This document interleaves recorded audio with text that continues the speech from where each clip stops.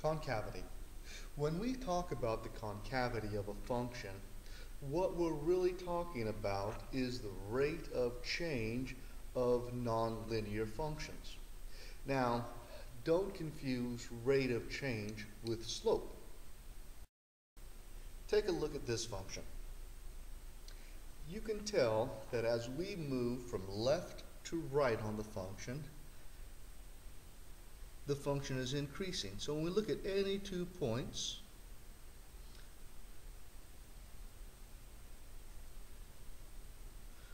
we could look at a rate of change between those 2 points. But this is a nonlinear function. As we move further and further from the left to the right, that ratio is changing. In both of these triangles that I've drawn to illustrate a rate of change, they both have approximately the same change in x.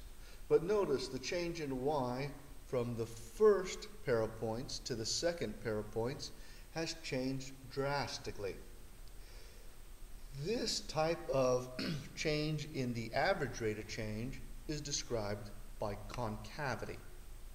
So, I have a function that's increasing, but my rate of change is decreasing.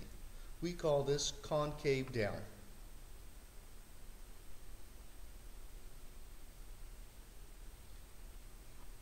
So, I have an average rate of change here.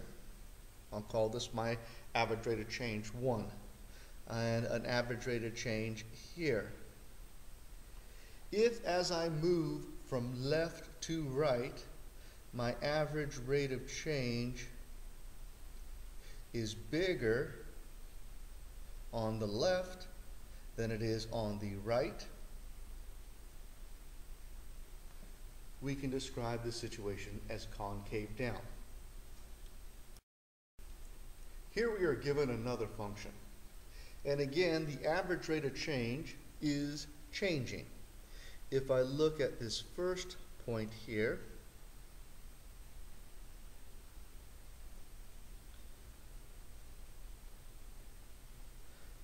notice delta y is a negative value. It's not necessarily to describe it with a negative symbol in front. I'm just putting it to illustrate that this is a negative value. Over, if I go the same distance in x at a second pair of points,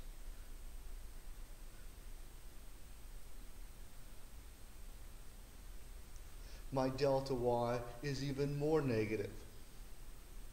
Again, I have two average rate of changes, the first one and the second one. Now, I realize that the absolute value of delta y is a larger number. However, what you have to recognize is that the average rate of change of the first pair of points is bigger than the average rate of change of the second pair of points as you move from left to right. This number is bigger. The average rate of change is a bigger number for this pair of points than for this pair. Remember, you're dealing with negative numbers. If you owe $2 on your bank account versus owing $20 on your bank account, then you would have more in your bank account here at a negative $2 than you would if you had negative 20 in your bank account. So, an easy way to help you remember this is if you are anywhere on a graph, anywhere at all, and the graph appears to be part of a frown. So, whether you're increasing on a graph or decreasing, if you are on part of it that looks like a graph that is a frown, you are concave down. So a little thing to help you remember this is when you're concave down, you want to frown. We're going to now examine a different situation.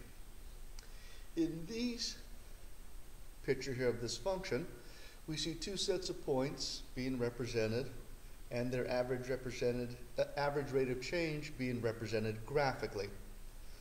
As we move from left to right on this graph, what you'll notice is the average rate of change of the first pair of points is smaller than the average rate of change of the second pair of points. Whenever we have a situation as you move from left to right that the average rate of change of any pair of points is getting larger, we call that situation concave up.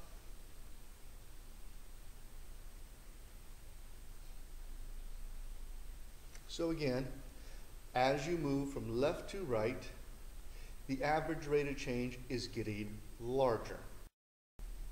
Take a look at this second graph. For this function, I have a function that is decreasing, which means my output is getting smaller and smaller and smaller.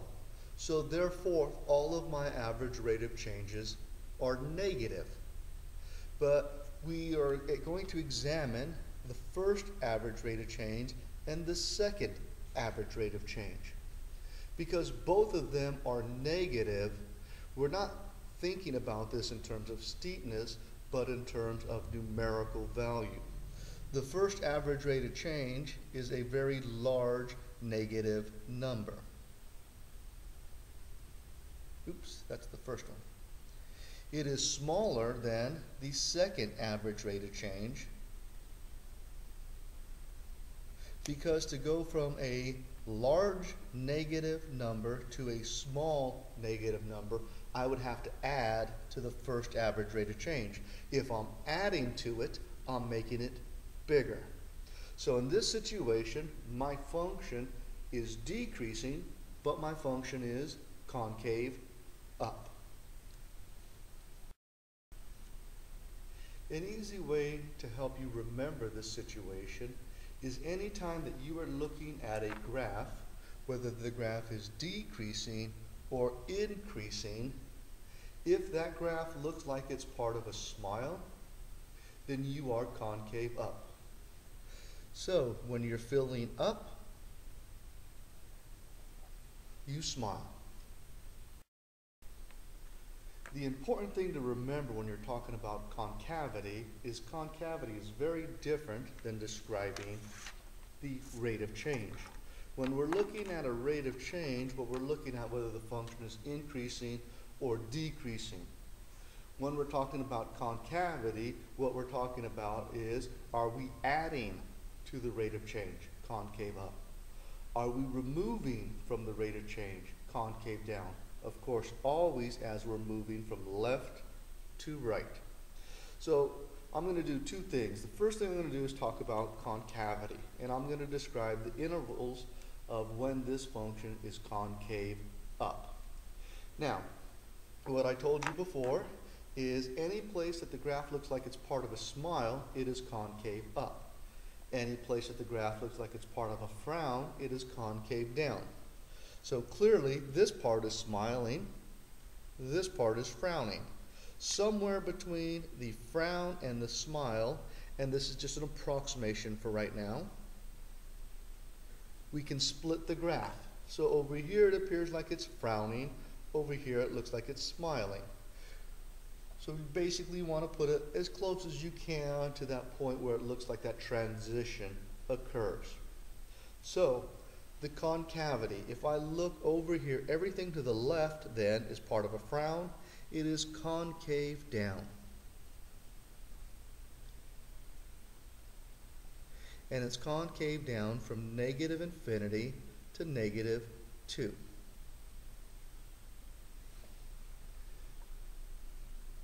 Over here, it looks like it's part of a smile. So in this area, we say it's concave up. from -2 to positive infinity. Again, do not confuse concavity with rate of change. They tell us something very different. Now, let's talk about our rate of change. For a nonlinear function, we generally refer to this as our instantaneous rate of change. So, when we talk about my instantaneous rate of change, or if I say that the function is increasing,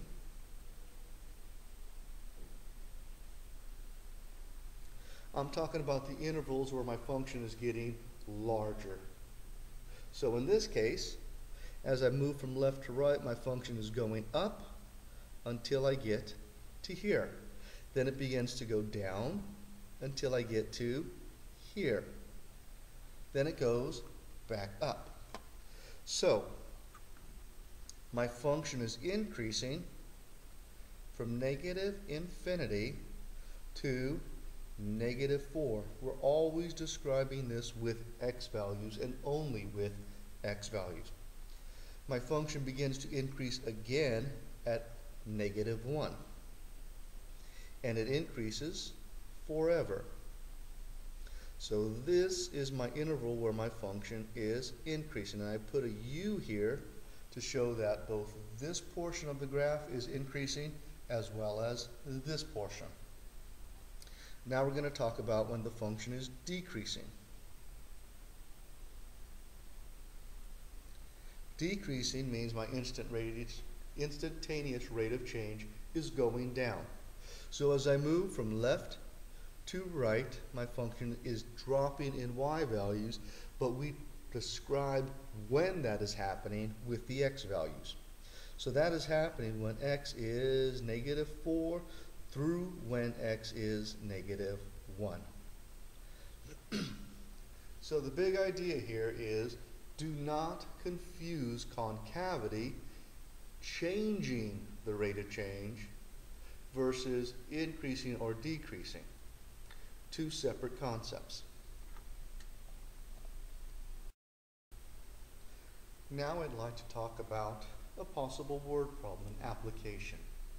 We're going to look at a graph of a man who is traveling towards his house. So he is approximately a few miles from his house and begins his journey home by slowly walking. After a little bit, he begins to walk faster and faster. Eventually he begins to jog, and then after a while he begins to run until he finally gets home. We're going to make a graph of this situation. Again, the man is a few miles away from home and begins to walk slowly. So he has some distance to his house. That distance is beginning to decrease slowly at first, but then he begins to walk faster and faster, which means his distance is going to start dropping quicker. He begins to jog, and then he begins to run until he gets home, always getting faster and faster. In this situation, from the time he begins his trip until the time he gets home, his distance is decreasing. So the distance is decreasing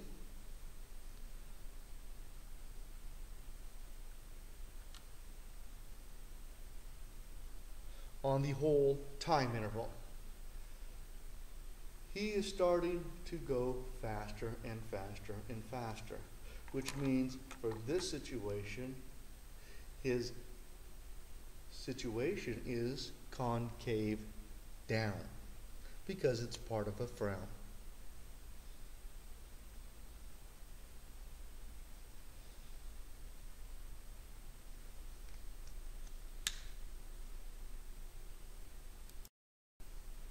Here's another possible situation. We look at a graph of a population. Let's say you put a couple of rabbits on an island. The population of those rabbits will begin to increase at first. In fact, a population of rabbits almost appears to be an exponential function. The problem is your island is only so big, so as the population gets larger and larger, there becomes less resources for that population on the island. Eventually, that population must slow down and eventually will reach the most amount of rabbits that can be held on the island. Let's take a look at what that graph looks like. So, our population starts with a few rabbits, and then it begins to increase. And at first, they begin to multiply faster and faster and faster. But eventually, there's only so much space on the island that population's increase must start to slow down. And eventually you reach the maximum amount that can be on the island. In this case, it's called the carrying capacity of the island. So notice, in the first portion of the graph, you are increasing at an increasing rate. So over here it's concave up, clearly over here it is concave down. But somewhere in between that concave up and concave down, we transition. And again, we're just estimating where that occurs, roughly about here. So, up until this point in time, my function is increasing at a increasing rate, or it is increasing and concave up, because I am adding more and more to my rate of change.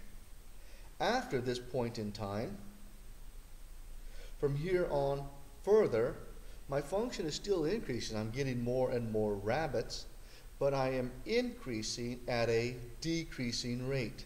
My function is concave down. I have a positive rate of change, but I am removing from that positive rate of change. So eventually my population will level off. So the function is increasing over the full time interval graphed. First at an increasing rate and then at a decreasing rate. First it's concave up and then it is concave down.